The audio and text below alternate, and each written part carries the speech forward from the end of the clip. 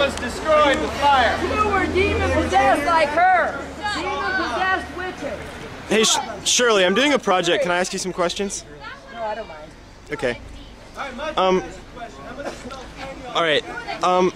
This may sound elementary, but what exactly is your message? Elementary right now. So what's your question? What exactly is your message to the American people? Well, at this hour, it's simple. Your destruction is imminent. Too late. No way to pray this thing back into game. It's over. Tilt. You understand? Tilt. Game over. Your destruction is imminent. This is a nation that makes herself, it's her pride to be disobedient in every respect. They don't obey the laws of God. They don't obey the laws of man. They don't obey their oaths.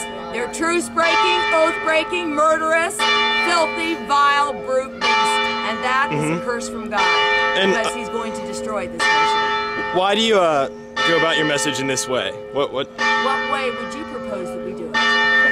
Oh, I'm just curious. I don't have any suggestions. An effective way to do it. It is the way that you get each one of these people off the fence and on. Look, every man, every human is going to have to render an opinion and be prepared to stand before God to defend it. So when this town is so clueless and have caused their police officers to be so clueless, not failing completely to understand what God, His judgment, His stated requirement that women are not supposed to cut their hair. They're so clueless about that they think that letting these brute beasts try to set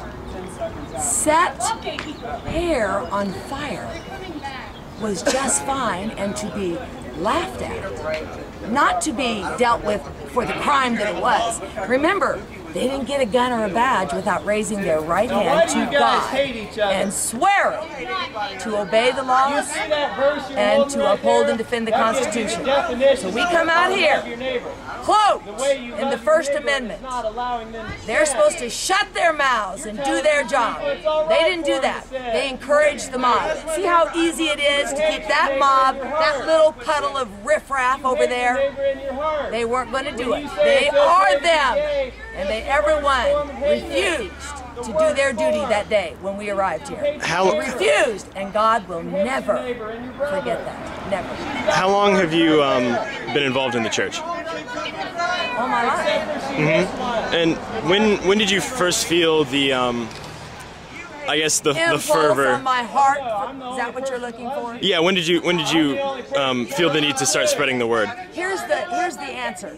We took to the streets 19 years ago. Every day for 19 years we've been on these streets. Every day. And here's the answer. Here's the verse that gives you your answer. The path of the just is as the shining light.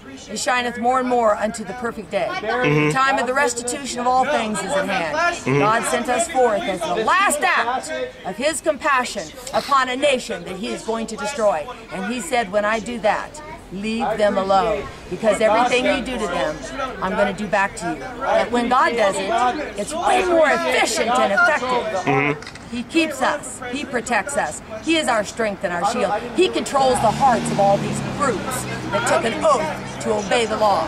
He did that. Thank you very much. He controls their hearts. He made them ashamed so that they came out here now to do their job. One more thing. My channel is called Dillhole527, and I interview. Basically, it's a study on. I don't care who you interview, hon. Do you have a question? Could you say my name is and you are a dillhole? No. I'll tell you who I am, but I don't know what that means, so I'm not going to say it. Oh, it's. See, it's too late, hon. There's no joy in Mudville. Don't you understand your destruction is imminent? And you want me to say some nonsense? Dillhole? Yikes. I know what a dillhole is. I don't care. What's wrong with the dillhole? Your destruction is imminent. Wrap your because I said mind dillhole? around something. See, sober, righteous, godly. Clown, sober, righteous. I'm a clown? Godly. Before you go, do you realize you wasted 5 minutes of your time on an interview that is not going to go on the internet? No, hon, I talked to you. And I'm not listening.